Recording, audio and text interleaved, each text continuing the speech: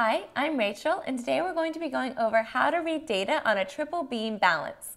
So we use triple beam balance a lot to measure grams, right? This could be hundreds of grams, There's three different lines on the triple beam balance, right? And make sure when you are collecting your data, when you're measuring, that you always measure twice. The first time, you have to measure just the container that you're measuring things in so that you know how much the container weighs, and then you weigh the stuff with the in the container, right, with the container, and then you have to subtract the weight of the container. So you're not also including the weight of the container. So that's very important. You also want to make sure that you balance it out first so that it's equal to 0. Right? Because sometimes it's a little off. So you have to balance it off, so make sure that it starts off at 0.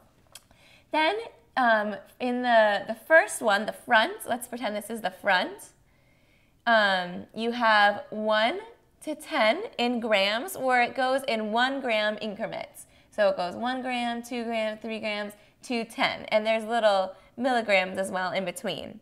The back one is to 100 in 10 gram increments. So it counts 10, 20, 30, all the way to 100 with 10 grams. So you can move the little scale thing to a certain amount of 1 grams here, 20, 30, 40 grams here in tens spots.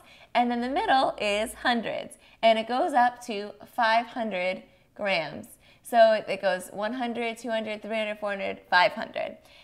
So you want to start off by moving the bigger piece, right? If you have something that is maybe 300 grams, you move it to 300, and then maybe it's 340, so you even it out to it hits the 40, and then you have to find out how many single-digit, one-digit grams are left. So maybe it ends up being, if it's here, here, and here, you can read the scale then, and it says maybe 348 grams.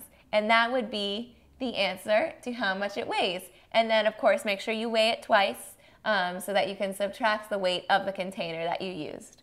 I'm Rachel, and thank you for learning with me today.